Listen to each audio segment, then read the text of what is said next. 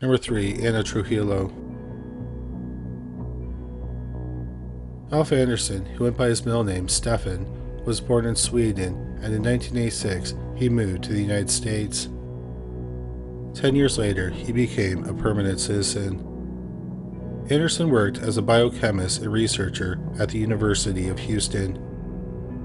The school said his work, quote, influenced several topics, including women's reproductive health, benign prostatic hyperplasia, and prostate cancer, unquote. To friends and family, Anderson was a stand-up guy who was always willing to help. However, Anderson had problems with alcohol. The university sent him to rehab in 2010, and for a while he was sober. But then, in 2012, he relapsed. He then met Anna Trujillo, who he started dating. Anderson was 59 and Trujillo was 44. Trujillo was born in Mexico and grew up in Arizona.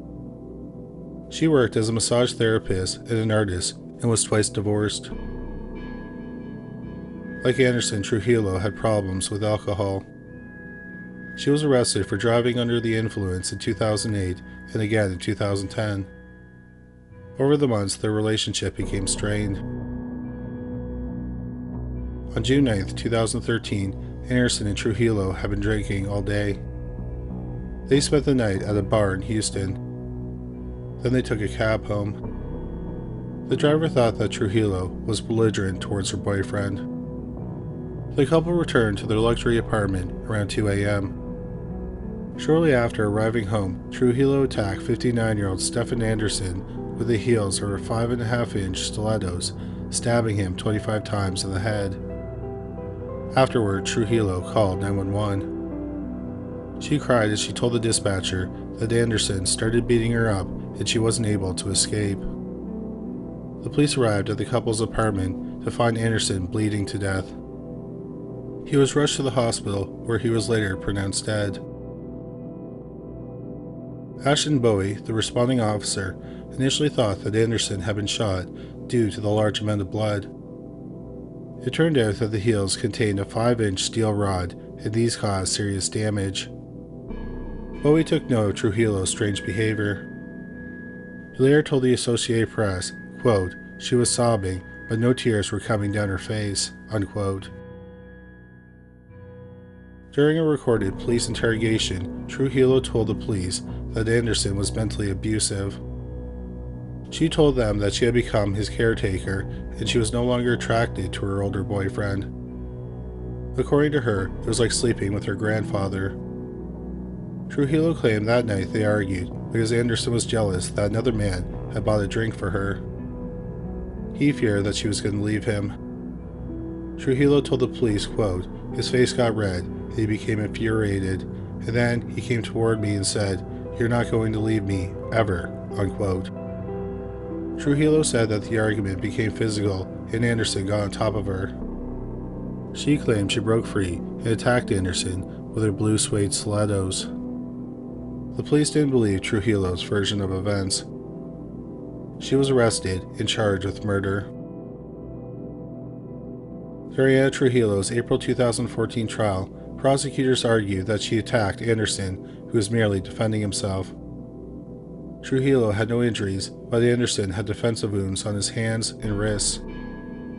Trujillo's lawyer argued that Anderson was mentally abusive and she acted in self-defense. Trujillo took the stand, a move even her lawyer didn't recommend. On the stand, Trujillo ranted for almost 4 hours. Her testimony consisted of allegations of past abuse by former boyfriends. She told the court how her ex-boyfriend sexually abused her and how her boyfriend kicked her while she was pregnant, causing her to miscarry. Trujillo even reenacted the physical fight she supposedly had with Anderson with her attorney. Trujillo's strange performance did more harm than good. The trial lasted about a week. The jury deliberated for 4 hours. During their deliberations, the jury looked at the stiletto heel, which was covered with the victim's blood and hair. They found Anna Trujillo guilty of murder. During the sentencing phase, 19 people testified. Anderson's family members traveled from Sweden to testify. His niece was 110% sure her uncle was never violent with Trujillo.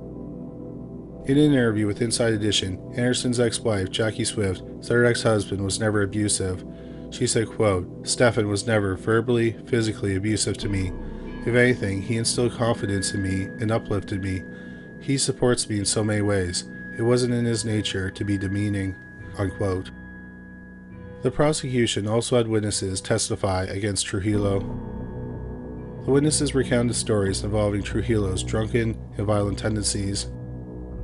One of her ex-boyfriends talked about an incident where she bit him. A former neighbor talked about coming home to find Trujillo using his bathroom. In the closing statements, the prosecution asked for the maximum sentence. They argued that not only did Trujillo kill an innocent man, but she also tried to ruin his reputation by claiming he was abusive. Trujillo expressed remorse before the judge sentenced her. She told the court, quote, "I never meant to hurt him. It was never my intent. I loved him. I wanted to get away. I never wanted to kill him," unquote. On April 11, 2014, Ana Trujillo silently cried as the judge sentenced her to life in prison. At the end of the trial, Trujillo's family approached Anderson's family and apologized. Trujillo's mother said, quote, "I'm just sorry for the family of Stefan Anderson. I'm truly sorry," unquote. The families cried and hugged. Ana Trujillo will not be eligible for parole until 2042. She'll be 75 years old. 54-year-old Ana Trujillo is currently serving her sentence at the Patrick L. O'Daniel Unit in Gatesville, Texas. Number 2. Els Clottesmans. Els Van Doren was married and had 2 children. She worked with her husband at their family jewelry store. Van Doren was a member of a skydiving club close to Antwerp, Belgium. She spent most of her weekends there. She was an experienced diver, having performed more than 2,000 dives. In 2004, she met Els Clottesmans, who had joined the club. Clottesman was an elementary school teacher. Van Doren and Clottesman became close friends. Since they both had the same first name, they called Clottesmans Babs to avoid confusion. During their time with the skydiving club, both women had separate affairs with one of the instructors, Marcel Summers. He started having an affair with Van Doren and then began having one with Clottesmans. Summers spent Friday nights with Clottesmans and Saturday nights with Van Doren. On November 18, 2006, a 4-person crew including Els Van Doren, Els Clottesmans, Marcel Summers, and a 4th member intended to make a star formation after jumping from the plane. Van Doren, Summers, and the 4th member jumped together. Clottesmans hesitated and then jumped. The team managed to make the star formation. Then the team separated to pull their chutes. Van Doren's didn't open. She tried opening her reserve chute, but it also didn't open. The team watched in horror as Van Doren fell 13,000 feet. Els Van Doren landed in a suburban garden in the village of Albabdiek, dying on impact. The mother, too, was 38 years old. Van Doren's helmet camera captured the fall, but it cut off when she hit the ground. The police investigated Van Doren's death. The pilot said that Van Doren did everything she needed. It was odd that both chutes didn't open. The police discovered that the parachute had been tampered with. They believe that Els Clottesmans was the one who did it. A week before Van Doren died, she, Clottesmans, and Marcel Summers were in the clubhouse. Summers was in a sexual relationship with both women, but he took Van Doren to bed with him that night, and Clottesmans most likely heard them having sex. So she may have been jealous.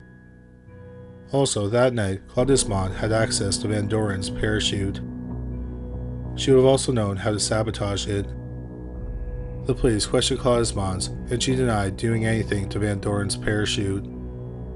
She claimed that they were close friends. The police let her go home after she was questioned. The police planned on interviewing her again, but before they could, she attempted suicide. This only made the police more suspicious. The police dug into her past, and they discovered in 2005 that Clottesmans had harassed both Van Doren's husband and Marcel Summers. She sent Van Doren's husband anonymous letters and called Summers repeatedly. She had also attempted suicide around this time. The police arrested Els Clottesmans in January 2007. She maintained her innocence, even pleading her case to the Belgian media.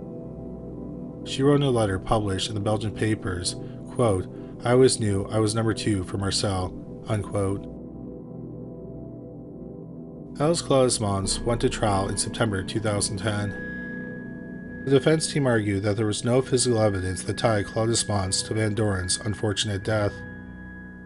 They suggest that Summers or Van Doren's husband could have tampered with the parachute. The problem was that neither had a motive. Van Doren's husband didn't know about the affair until after her death. Also, Summers was still enjoying his sexual relationship with Van Doren. Summers publicly regretted his involvement with Clottesmans. He called Van Doren the love of his life. The prosecution argued that Clottesmans was motivated by jealousy to kill Van Doren. As she heard Van Doren and Summers making love in the next room, she grew homicidal. The prosecution presented her as unstable, but she had the technical know-how to cut the main and reserve shoots. A court psychiatrist had examined Clottesmans, and he testified that she was psychotic, narcissistic, and manipulative. During the trial, the jury watched the complete footage of Van Doren's fall. In October 2010, the jury agreed with the prosecution's arguments and found Clottesmans guilty of murder. The trial gripped the country of Belgium. The media dubbed it the parachute murder. On October 21, 2010, Els Clottesmans was sentenced to 30 years of prison. Clottesmans was almost sentenced to life in prison, but 2 circumstances worked for her. Her young age and mental instability kept her out of prison for life. Clottesmans appealed in March 2011, arguing that the police questioned her for more than 100 hours without a lawyer present. The court denied her appeal. In October 2021, 11 years after being convicted, she was allowed to leave prison for the day for a training course. The following year, she was released from prison, but was fitted with an electronic bracelet. She was also allowed to work during the day, and the court placed certain conditions on when and where she could travel. 17 years after Els Van Doren's death, Els Clottesmans has never admitted to the murder. Number 1. Gilbert Paul Jordan. Gilbert Paul Jordan was born Gilbert Paul Elsie in Vancouver, British Columbia on December 12, 1931.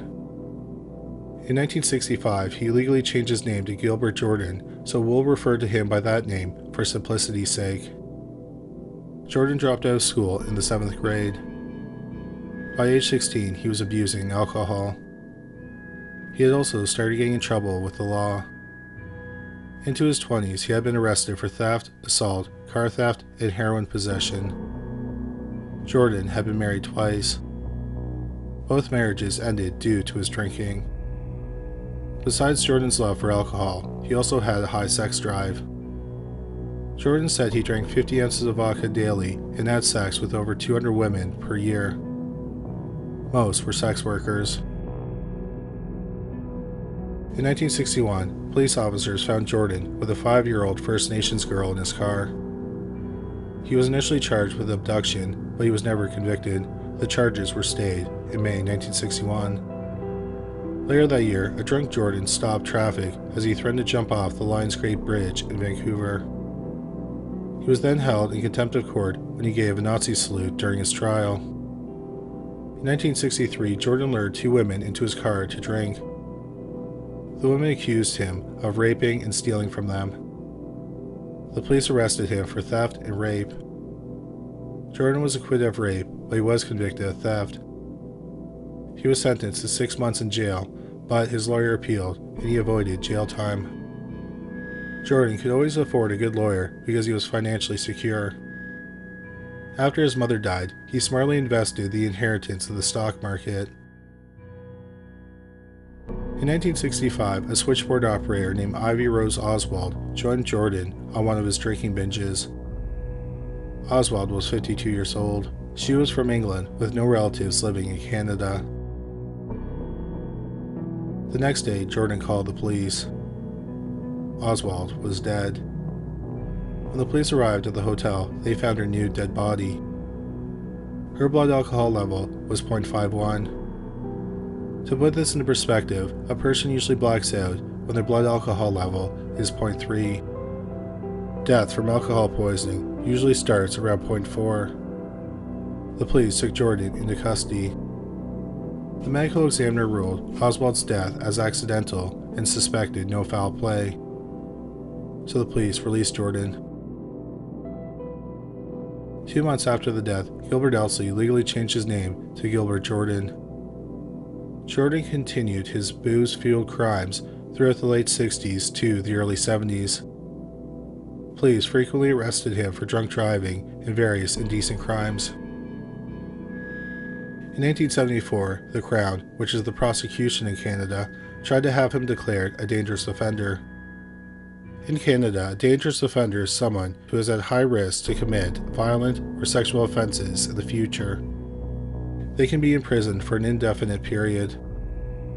But the judge decided not to give him that designation.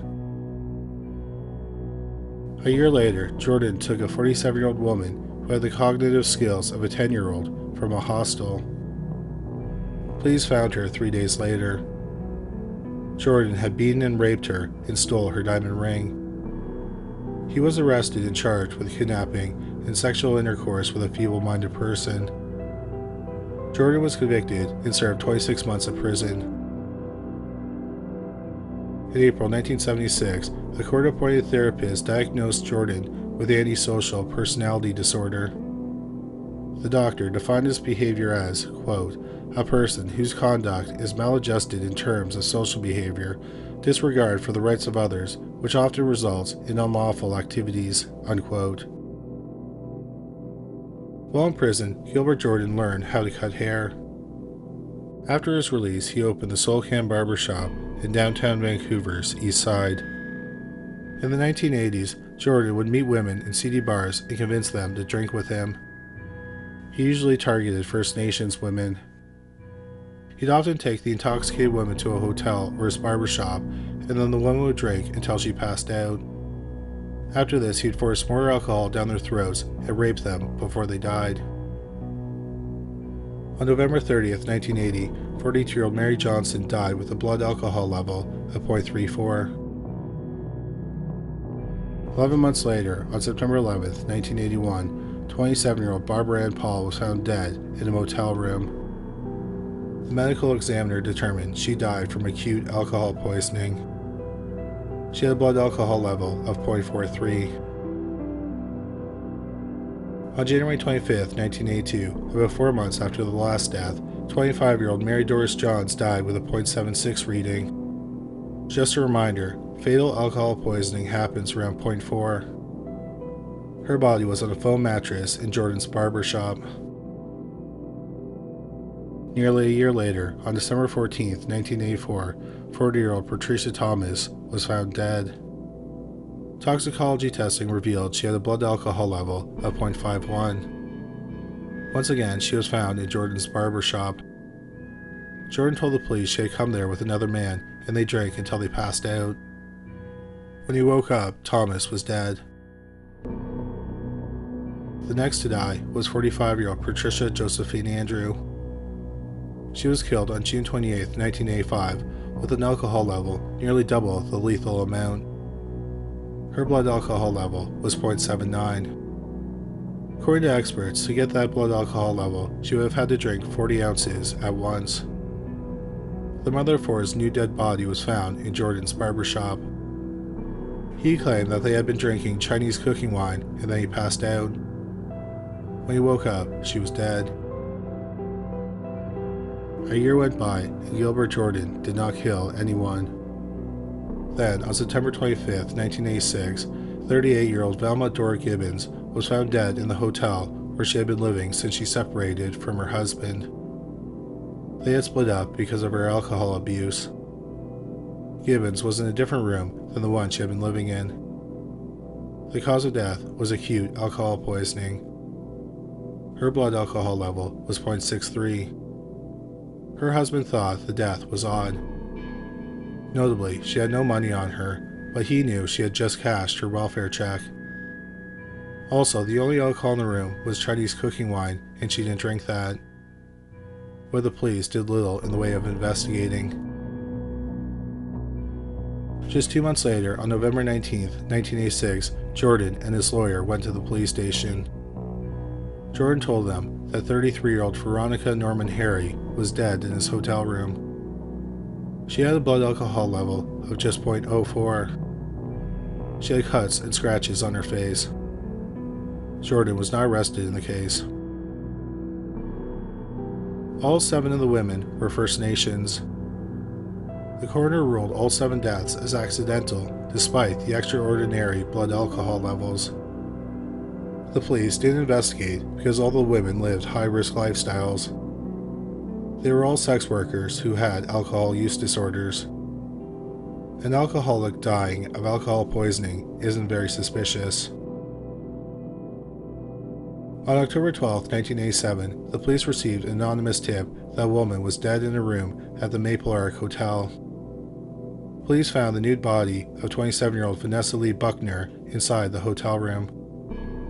Buckner was mixed race. One of her parents was black and the other one was white.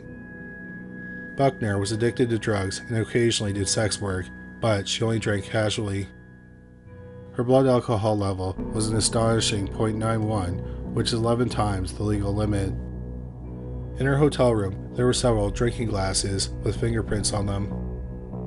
The police traced the anonymous call and discovered it came from a different room in the same hotel. It was the room Jordan was renting. But once again, nothing was done. Buckner's parents begged the police to investigate the death further. They said that Buckner had given birth 2 weeks before her death. She was in good spirits. They did not think she would have drunk herself to death. However, the police did not make any arrests in the case. A month later, the police were called to another hotel. The body of 53-year-old Edna Shade, another First Nation woman, had been found. Shade was known as Auntie on the streets. She tried to convince sex workers to return to school. Shade was nude when her body was found. She had died of alcohol poisoning. The police lifted the fingerprints off the vodka bottle and a glass. The prints matched those found at the scene of Vanessa Buckner's death. Since the police knew that the anonymous call to report Buckner's death came from Jordan's room and they had his fingerprints on file from his previous convictions, they compared his fingerprints to the ones they found. They were a match. For 11 days, officers trailed Jordan and watched him as he tried to lure women away from bars. During one interaction, they heard him say, "Have a drink, down the hatch, baby. $20 if you drink it right down. See if you're a real woman. Finish that drink, down the hatch, hurry, right now. You need another drink. I'll give you $50 if you can take it. I'll give you $10, $20, $50, whatever you want. Come on, I want to see you get it all down. You get it down right, I'll give you the $50 and the $13. I'll give you $50. I told you that. If you finish that, I'll give you $75. Finish your drink and I'll give you $20. From November 20th to the 26th, if Jordan got a woman away from the bar, the police stopped her from going into a hotel room with him. But one time, on November 26, 1987, a woman did enter his hotel room. Officers were in the room next to him and they were eavesdropping. They heard the woman gagging. The officers got a passkey and entered the room. They found Jordan on top of the unconscious woman. He was pouring vodka into her mouth. They arrested 55-year-old Gilbert Jordan. Although the police had connected him to the murders of 10 women between 1965 and 1987, he was only charged with 7 murders. But by the time he went to trial in October 1988, the murder charges were dropped. Instead, he went to trial for manslaughter in the death of Vanessa Buckner. Jordan showed no remorse during his 1988 trial. In court, he said, "They were all on their last legs. I didn't give a damn who I was with. I mean, we're all dying sooner or later. Gilbert Jordan was found guilty. The maximum punishment was life imprisonment. Jordan was sentenced to 15 years in prison. He only served 6 years. In 1994, he was released on day parole. As part of his parole, Jordan was ordered to stay away from alcohol, but he continued to get in trouble. In June 2000, Jordan was charged with sexual assault, negligence causing bodily harm, and administering a noxious substance, which was alcohol. That year, Jordan attempted to change his name to Paul Pierce. At the time, when someone changed their name in British Columbia, they were not required to do a criminal background check or fingerprinting. Once the authorities realized that Jordan had tried to change his name, they changed the rules around name changes. Jordan spent another 15 months in prison. Over the next 3 years, Jordan was caught several times with alcohol, or he was seen with intoxicated women. Police would send him back to prison, and then he'd be released. Another part of his probation was that he had to stay on Vancouver Island, British Columbia. In 2004, he was found in Winnipeg, Manitoba, and he was arrested. Gilbert Jordan died on July 7, 2006, at the age of 74. Gilbert Jordan, or the Boozing Barber as he's known, was Canada's first serial killer to use alcohol as his method for killing. The murders he committed highlighted the poor treatment of First Nations women in Canada. Most of his victims were Indigenous women forced to live on the fringes. Many people believe that had his victims not been First Nations women, he would not have been able to carry on killing. Thank you so much for watching today's video. Please don't forget to check out our new channel, Paranormally Listed. There's a link on the screen now, and there's a link in the description box below this video. Well, that's all for today. Thanks again for watching.